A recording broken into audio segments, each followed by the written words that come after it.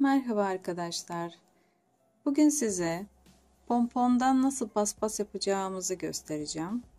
Benim paspasıma renkleri gördüğünüz pompon renklerinden oluşmakta. Şimdi sizinle bir tane pomponunu nasıl yapıldığını gösterelim. Şimdi parmaklarımızı şöyle genişçe bir açıyoruz. Ama birincisini yaparken şöyle baş parmağımızla bir tutturalım ucunu. Ve sonra başlayalım şöyle bir sarmaya. Sarıyoruz, sarıyoruz.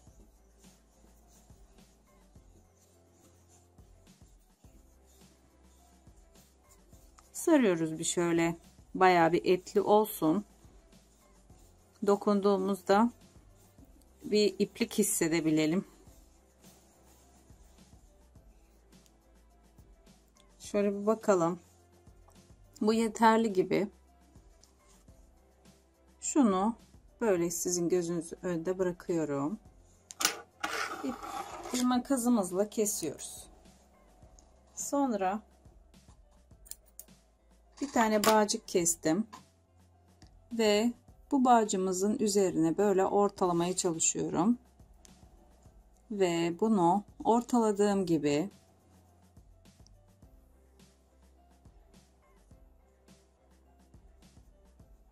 bağlayacağız. Orta kısmından eşit olmasına bakacağız. Böyle güzelce bir bağlıyoruz. Bu tarafı sıktık. Diğer tarafı da çevirelim. Bu tarafa da sıkalım. Bu sıkılığı hiç kaçırmamaya çalışın. Güzelce bir sıkı tutun. Sonra buraya da bir tane sıkı bağlayın ve düğümcük atın. Bir tane daha düğüm atın. Şimdi bu uzun ipler bizim zeminimizi tutturmak için gerekli. Şimdi bu kıvrılan kısımları şöyle keseceğiz. Keserken de ipleri yukarı doğru çektirmeyi unutmayın. Makasınızla yukarı doğru çektirin. Böyle bakalım, bu tarafta kesilmeyen yok. Kaçırdıysak yine gördüğünüzde bunları kesebilirsiniz.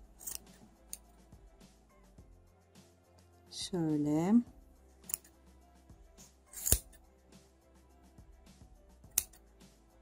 Şurada da var birkaç tane. Bakalım. Başka yok gibi. Şöyle pomponumuzu bir sallayalım. Varsa parçacıklar, onlar dökülüyor. Şimdi bu pomponumuzu da şu şekilde bir tutalım. Bakın ne kadar eşit olmayan uçlar var. Bunları şu şekilde eşitliyoruz.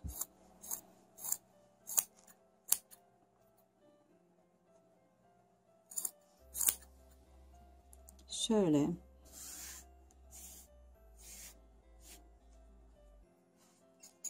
Bu şimdi bize yeterli. Paspasımız için kullanacağımız renkler burada hazır. Yani yapılış şekli de bu şekilde. Bu renkte gördüğünüz gibi uçuk pembe rengimizde. Şimdi bunları gelin birleştirelim. Paspasımızı nasıl birleştireceğimizi görelim. Şimdi bizim şöyle bir zeminimiz var. Kare bir zemin, plastikten yapılmış. Ben bunu ikiye katlayıp şöyle bir tane dairesel hareketle bunu kestim. Bunu kestiğim gibi şimdi ben şöyle oval şekilde olmasını istiyorum paspasımın. Gördüğünüz gibi buna nasıl takacağız? Şimdi beyaz rengimiz, uçuk pembemiz ve yanına şu pastel renkteki mor, sonra mavi, sonra da pembeyi, bu sıralamayla bunları alt tarafına, şunun alt tarafına bunları taktırarak böyle buraya sıralamayı düşünüyorum.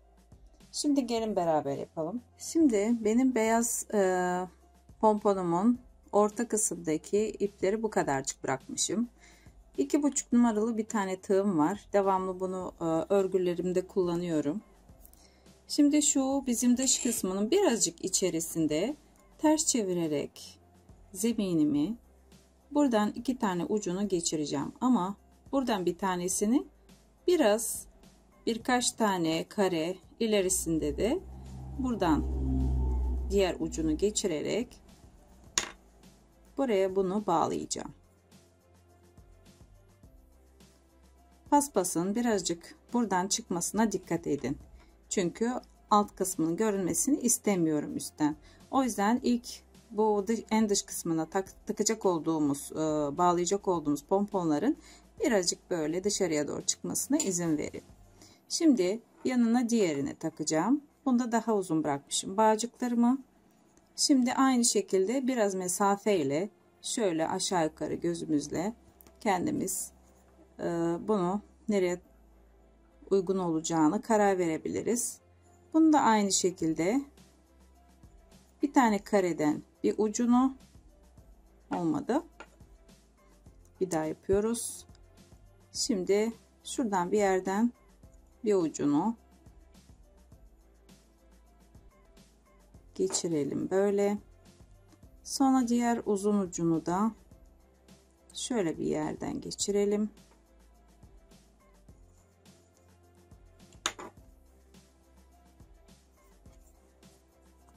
Burada bir düğümcük atalım.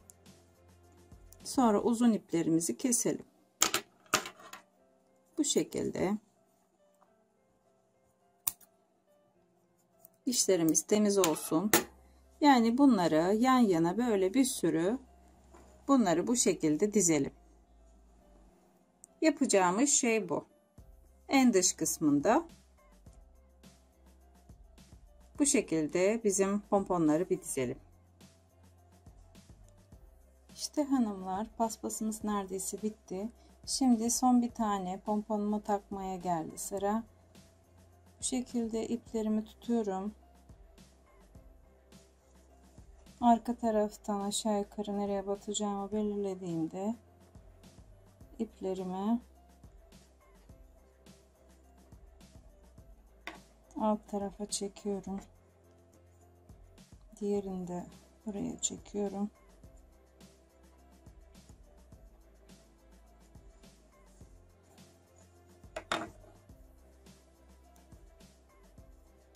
Gördüğünüz gibi bütün uçları kestim.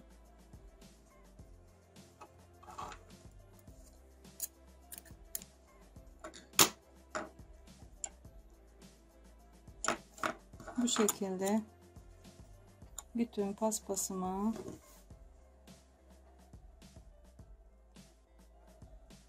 şöyle paspasımı gösteriyorum. Bu benim bugünkü yaptığım güzelim paspas. Sizin de aynı şekilde böyle bir tane paspasınız olabilir. İstediğiniz renklerde kombine edebilirsiniz. Alt kısmını da bu şekilde yaptım. Güzelimiz paspasımız hazır. Kanalımı beğenmeyi unutmayın. Yorumlarınızı da bekliyorum. Abone olursanız da yeni yaptığımız videolardan haberdar olursunuz. Şimdilik hoşça kalın ve size kolay gelsin. Bay bay.